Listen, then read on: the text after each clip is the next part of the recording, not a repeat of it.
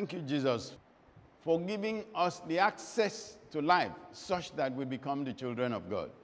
For giving us a life that the devil has no stranglehold over us and that sin has no dominion over us. Therefore, we are more than conquerors over everything that the devil can bring. Thank you, Jesus. Amen. Today we are going to read Ephesians chapter 5, and I'm reading verse 1. Ephesians 5, verse 1. Therefore, be imitators of God as dear children. That's all. The scripture says, what manner of love the Father has bestowed upon us that we can be called the sons of God, children of God. Now, but the sons of God is not a casual thing. I have an explanation. If they say today, this is my son, another person is contesting and said, this is my son. And there is every form of contest. Sometimes 3 people are claiming 1 child. It happens in this world, even more than 3. What is the solution? They will go for a DNA test. And whomsoever of the lot that the child's DNA is the same as that fellow is known to be the father of that child. That is paternity test. In this our generation where everything is confused, we need paternity tests so many times to know who is who. Or sometimes when wills are read of a father that has died, there will be paternity tests to prove if this is a child or not of that same father. Now, when he says you are the children of God, we are talking about people who have the DNA of God. Correct? Do you have the DNA of God? Do you behave like him? Are you like him? Because if you have the DNA of another person, the intrinsic values of that person is in you. The fundamentals of life, the very important ones in that person is in you. That does not mean that you cannot become what you want to become. You might as well decide to become a thief. You might as well decide to become a drug baron.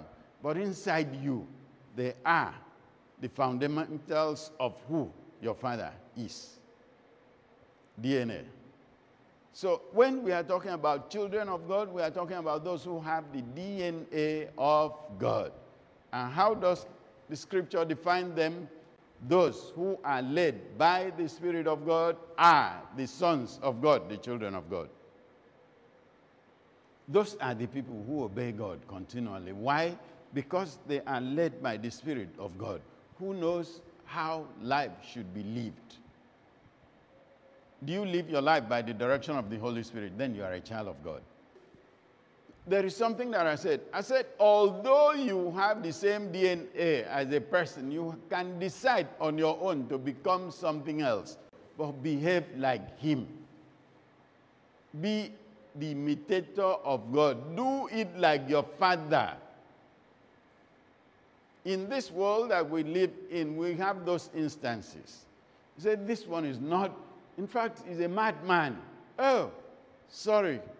We never thought that that father could produce a child like this. Are you sure that he's his own child? Because that child has chosen to become a madman. And that's the same thing in the spiritual realm that is said about us. This one says he's a child of God. How can this one be?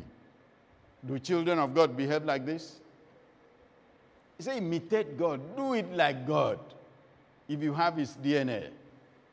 Let's all remember, you know that child that does well, oh no, this is a chip of the old block. That is usually said. This is the son of that man. He is like him. He behaves like his father. But there are also those fathers who are horrible. And their children also come up horrible. And they say, yes, oh, this is like the father.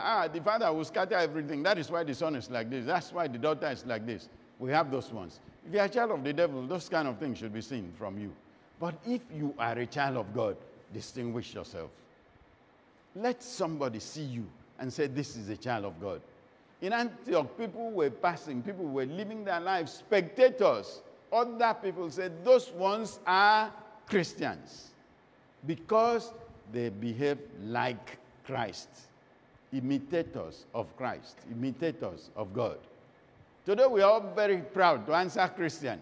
Even the one who just ordinarily passes by a church, even the one that does not attend church, he will call himself Christian. Would Jesus have lived his life without going to church if he were on earth today? No, I don't need to go to church. The Bible says you cannot stop going to church. That's what it says in the book of Hebrews. It said, do not fail to fellowship one with another. No, but we have all manner of excuses. Are you the imitator of God? Can somebody see your life and say, this is the life of God? Can somebody see you the way you do things and say, this is how a child of God should be? Follow him, copy him. At a point, Paul says, follow us as we follow Christ. Can somebody say, follow that person? Not to talk of, would God tell anybody to follow you? Is it possible? What kind of life do you live? Do you show the life of God in your life? Do you reflect the DNA that is in you? That is, if you are a child of God, if you are led by the Spirit of God. He said we can become the sons of God. To those who receive him, he gave them power to become. Have you become? If you have become, show it by the life you live. Let your life reflect that DNA that is in you, the DNA of God. Your father is not a sinner. Don't be a sinner. Your father abhors sin. He cannot behold sin. Don't live with sin and in sin. Turn things around. Be an imitator of God, if indeed you carry his DNA. May the Lord help us all to reflect the fact that we are carrying the DNA of God. And for anybody who never understood, Lord, open our eyes of understanding, that we have to understand who we are and live as we ought to. In Jesus' name, amen. The grace of our Lord Jesus Christ, the love of God, and the fellowship of the Holy Spirit rest and abide with you now and forevermore. Amen.